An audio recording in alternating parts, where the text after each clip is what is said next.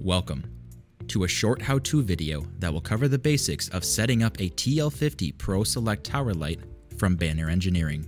The first step to setting up the TL50 Pro Select is to connect it to a Windows PC using the Pro Editor cable kit, and by following the diagram in the datasheet. If you're having trouble connecting, check out our video on the Pro Editor cable troubleshooting guide. Plug the Pro Editor cable into the USB port on your Windows PC and hit connect.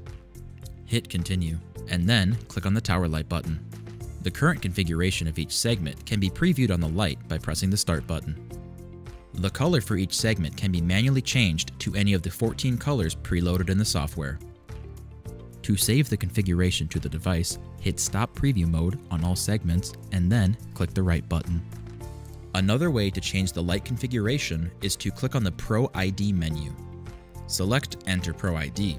This is where any configuration of lights can be quickly changed using preset commands.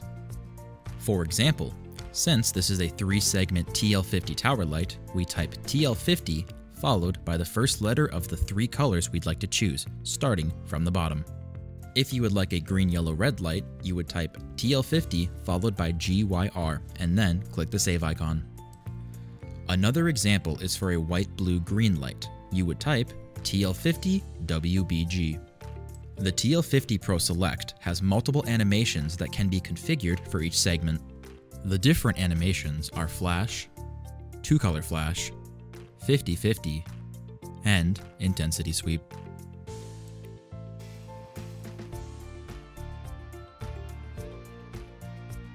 Models that include an audible alarm have multiple tones to choose from, including steady,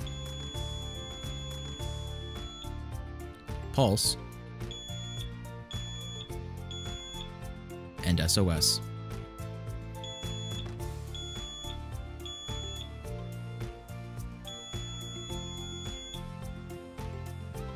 Each segment's intensity can be selected as low, medium, or high.